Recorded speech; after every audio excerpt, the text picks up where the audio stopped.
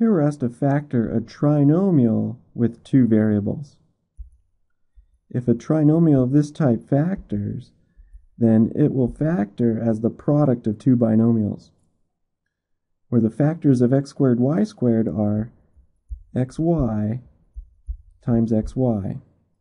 Now we want to look at the factors of 10 that add up to 9.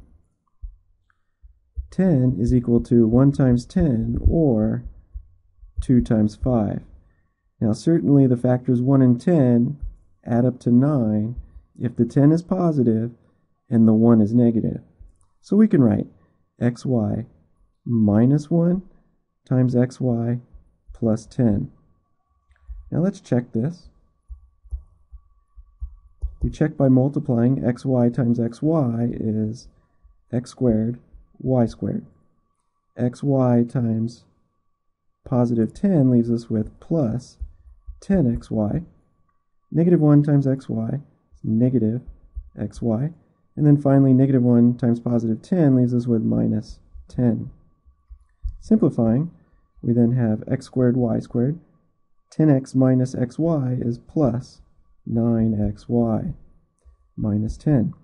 And notice that's what we had in the original, and our factorization checks out.